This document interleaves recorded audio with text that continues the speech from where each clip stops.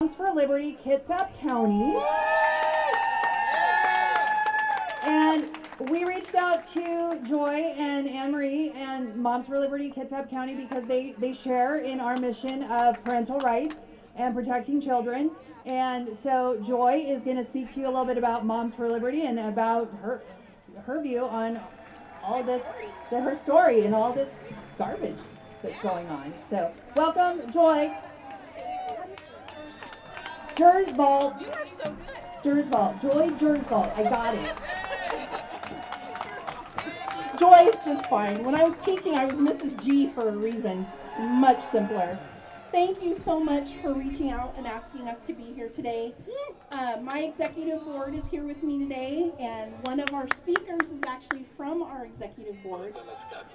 As Julie said, I represent our chapter out in Kitsap County, which was the first chapter here in Washington State. We now have 8 chapters across the state of Washington. King County, Snohomish County, Pierce County, Whitman County, Spokane County, and Douglas-Chelan.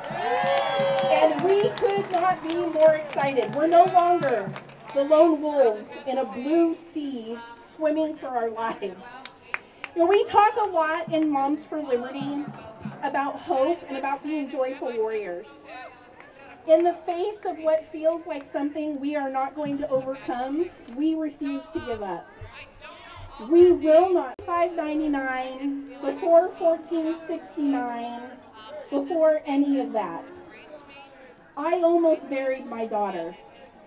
My daughter was caught in the result of social emotional learning and restorative justice. She was pushed to the point of having her suicide plan on a piece of paper in her ELA journal, and her counselors did not report that as a mandatory reportable. They did not tell me or my husband what was going on. They said, talk to your daughter. I'm a former teacher here in this great state. I know what should have happened. If I had not been on top of this and taken my daughter to the ER, she wouldn't be here today. She wouldn't be my why right now thriving in this state. I was the one who sat with her in the ER. I was the one who drove her to her counseling sessions. I was the one who held her hand and cried with her, as her father did and as her brother did. I'm also a unicorn. My son is gay, and I'm actually here. Can you believe it? Because there's no way I could be a Moms for Liberty and have a gay son, right? I don't even know what that means. So, I'm here for him because they have stolen his voice. They make him feel like he cannot stand up and say this is wrong. I